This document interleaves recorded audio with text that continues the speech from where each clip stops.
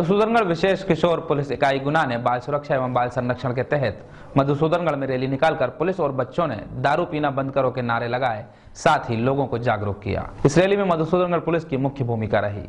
यहाँ एक तरफ तो शराब छुड़ाने के लिए कई जागरूक अभियान पुलिस के द्वारा चलाए जा रहे हैं, वहीं दूसरी ओर मधुसूदनगढ़ भोपाल रोड पर हनुमान मंदिर के सामने की शराब की दुकान अभी भी ज्यों की तो बनी हुई है, जिसकी शिकायत मधुसूदनगढ़ के गणमान्य नागरिकों सहित तमाम लोग प्रशासन से कर चुके हैं, पर आज तक हनुमान मंदिर के सामने से शराब की दुकान नहीं हटाई गई है, जिससे माताओं बहनों सहित श्रद्धालुओं को मंदिर में जाने के दौरान काफी परेशानी का सामना करना पड़ता है और यह सिलसिला आज भी जारी है।